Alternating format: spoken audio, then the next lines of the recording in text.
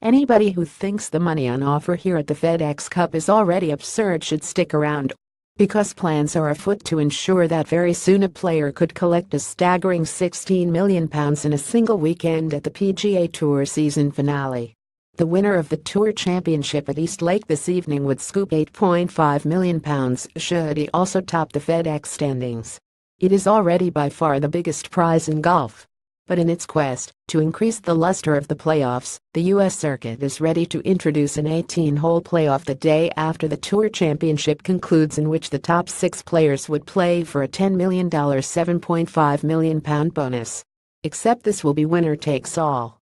Jay Monahan, the Tour commissioner, believes it would excite the TV audiences and could be the perfect introduction for 2019, when the game's schedule will undergo its most radical revamp in modern times.